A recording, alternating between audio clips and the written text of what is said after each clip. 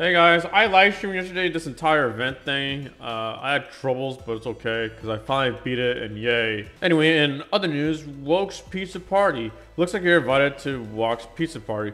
Beat the pizza party map to buy the warden to buy. Yeah, you now have to unlock by beating the event, but you don't get it like you normally would in the rest of the updates.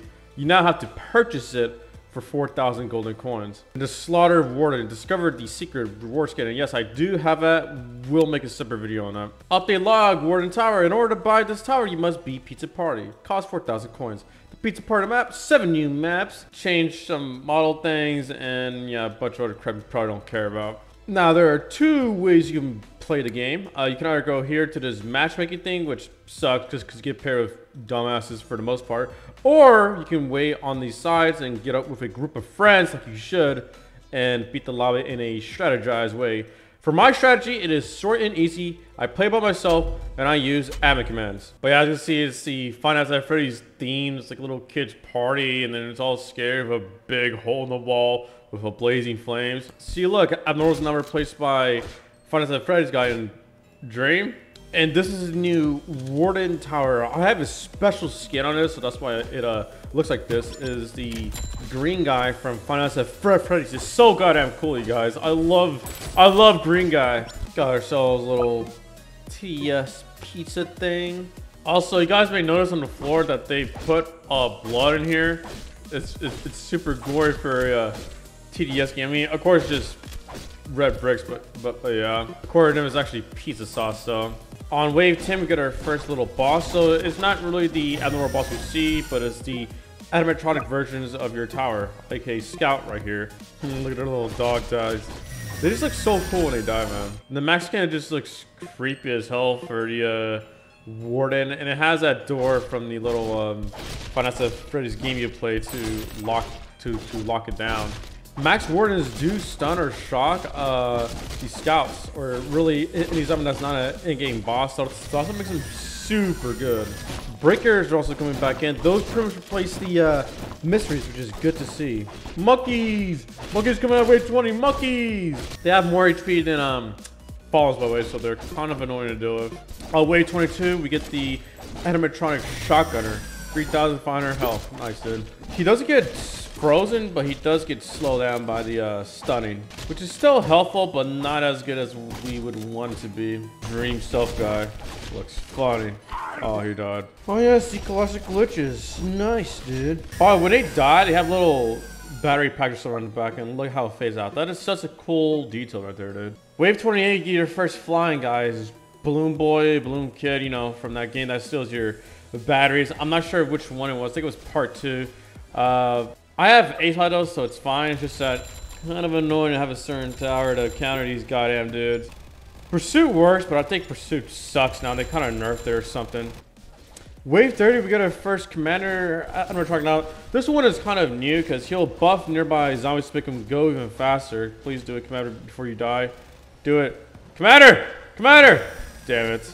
Well, I guess it's time to start cheating and put down more accelerators. Now there's the commander again. Now he'll start to buff. Yes, there you go.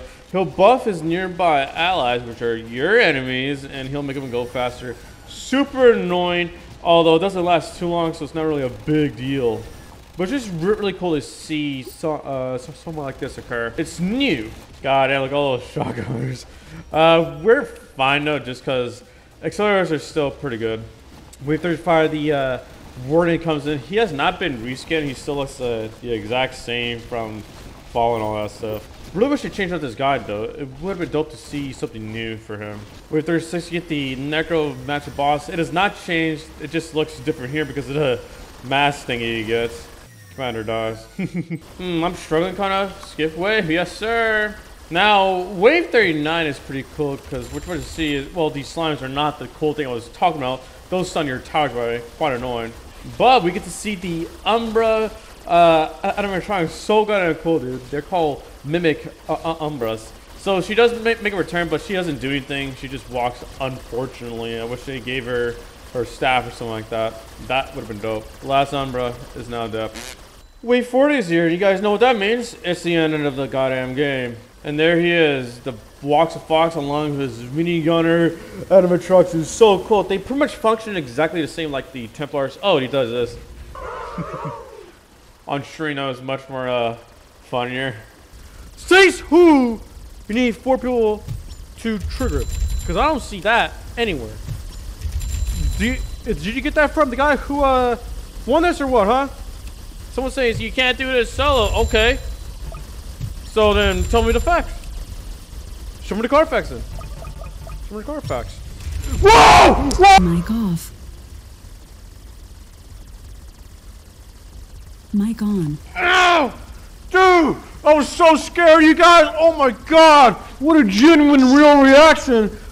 Oh my god! Someone call 911! Someone call 911, please! Please! I'm dying! I'm dying!